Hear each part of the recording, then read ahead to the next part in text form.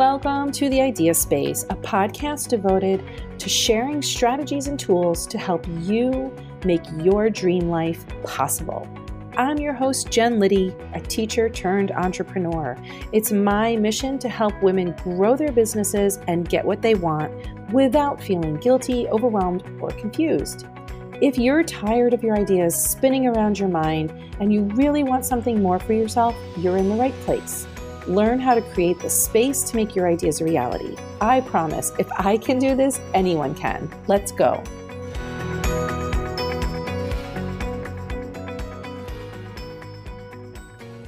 Hello and welcome to the Idea Space podcast. I'm your host, Jen Liddy, and every week I do this podcast to strive to help you create some room inside your mind so that you can have the life and business that you want. Now, welcome to September 2020. And the reason I'm doing this week's podcast is that most of the women I have talked to and worked with, and personally myself also, have felt very out of sorts for varied reasons. So this month, I want to talk about how to normalize what we're feeling so that we stop feeling so alone with it, so weird about what we're dealing with, or out of touch with ourselves. Let's start where I started with this podcast today, which is I was thinking about back in February and March 2020 when COVID was just starting to take root in the United States. And I remember there was this moment where I thought, should I even mention this in my content? Like, what if somebody was going to listen to this podcast a year from now? Would I want to be talking about COVID? Would they even want to hear about COVID? And I thought, this is probably going to go away soon. Do I even want to address it in content that somebody might hear later? Let's just maybe pretend it's not really happening. And of course, now 6-7 months later, I can see that COVID will affect us for literally the rest of our lives in some way. Like, I can't pretend that this hasn't happened because it's affected all of us so deeply and so differently. But I really thought I could get away with pretending. And frankly, I've noticed I've been pretending in other parts of my life. Pretending is something I've been doing more and more. Like, it's been as simple as, let's pretend that the email I sent out last week didn't have a couple of errors in it, right? And that's not that serious, but like, let's just go with it. Or on a more serious note, let's pretend that I never said that hurtful, stupid thing to you. But we can even take pretending to the identity level. Let's pretend that I didn't used to be a miserable and controlling person. And pretending, I've been thinking about it a lot. And the reason we do it is that it protects us from what others think, but it more deeply protects us from what we think of ourselves. And I could pretend with you every week in my podcasts or my blog and emails or my messaging that I have figured all my shit out because I've done my work, right? Like, I've gone through therapy a couple of times. I have a coach. I've done the healing. And yes, it has helped with the angry person that I used to be. And even now I am less angry every day, but my old angry self is not my favorite part of me. But I can see that she is still there and she's coming up in my life a lot more than she ever used to. Now, where I saw myself pretending is that I could pretend that who I used to be, this angry, controlling part of me, that she's not who I am anymore, but that is a lie. And I noticed I've been angry lately because there is a lot to be angry about. There's a lot to be hurt about, and angry Jen exists to protect and serve me sometimes. But when angry Jen shows up, I will judge the hell out of myself. And my coach, Patty, calls this the not me part of me. It's the part of ourselves that we don't like, the parts we try to squash, pretending that they don't exist. And there are other parts of me that I would love to pretend don't exist, like snarky Jen or judgy Jen or sarcastic Jen. And when we pretend these parts don't exist, we think we don't have to deal with them. But in case you haven't noticed, pretending is freaking exhausting. And it keeps us lying to ourselves. We keep ourselves stuck and not moving forward, going toward our goals in our business and our lives. So I really wanted to take time this month to talk about how to normalize this conversation, because if we pretend too long, we start to lose ourselves. And guess how I know all about that? Because I've done it myself. So I bet you're just tuckered out by everything going on in the world right now. And if that's true, I want you to understand 3 things. First, you are not alone. I swear to God, you are not the only one feeling completely wiped out, confused, and drained by everything going on around you.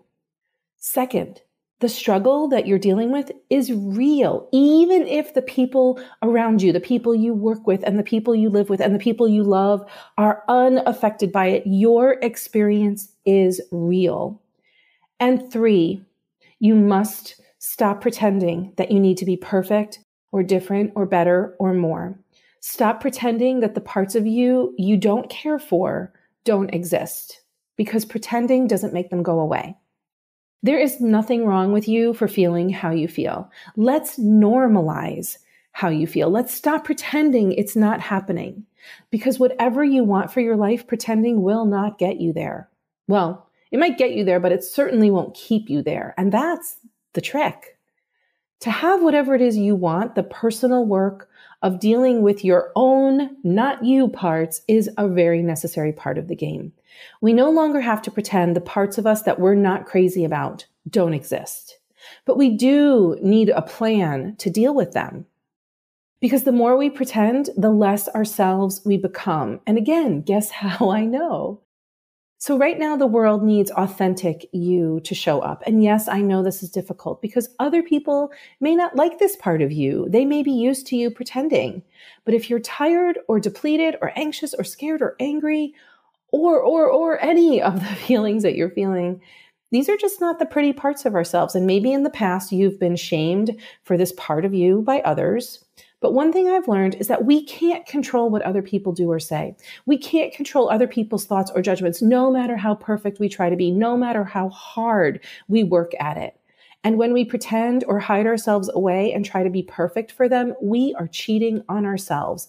Hey, even if you didn't have your let's pretend this part of me doesn't exist parts, you would still not get everyone's approval. There's always going to be somebody who hates what you do, who judges you, who talks about it.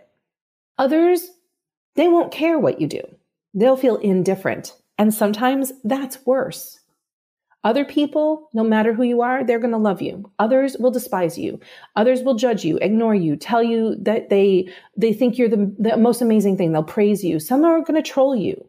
It doesn't matter because you have zero control over it. So if you are ready to stop pretending, that's when you'll be ready to live the life you want to have. That's when you'll be ready to have the life you're dreaming of. So here's what you do next. Just name how you're feeling. No shame. Just name it. Remember that you're not alone.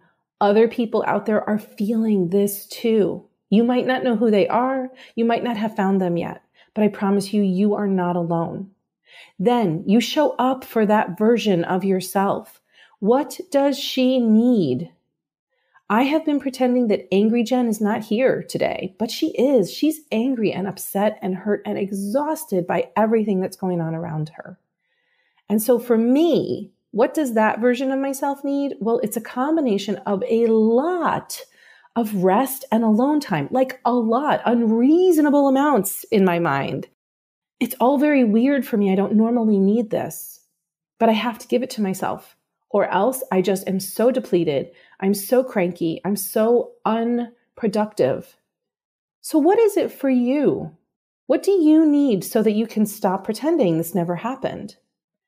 Now, this week, I'd like to offer you a gift. This is a downloadable freebie that will help you gain back the time and energy and space to do this work. It'll help you create the time to get what you need so you can breathe again without overhauling your life or sacrificing. And I love this tool. I've had this tool for a while, but I haven't shared it in a long time. So I'm sharing it again. It's called Master Your Time. It's 3 simple steps to help you create more time, energy, and space every day. Even if you have 0 extra time in your life right now, because you probably need some time to figure out what you are feeling so that you can give that part of you what she needs. It comes with some free coaching emails to take you step by step through the entire 3-step process. And I promise, if this overworking, overscheduled perfectionist right here talking to you now can create more time in her day, then anyone can. So to grab it, you go to www.jenliddy.com/time. And for some reason, you really need to put that www in there. So make sure that you get to www.jenliddy.com/time. And by early next week, you could have more breathing room in your day every day. But most importantly, stop squashing down that part of you that you just don't like. Stop denying her what she needs. Stop pretending and start showing up for what she really needs. I hope this has been helpful, and I really look forward to hearing from you about it. You can always email me at jen_liddy@me.com, and I would love to hear from you. Have a great week. Bye.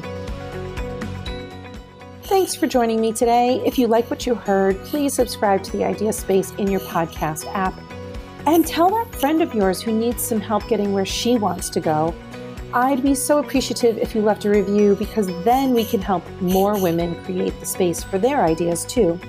Go to jenliddy.com/free to grab the many free resources there to help you move forward. And I will see you next time. Bye.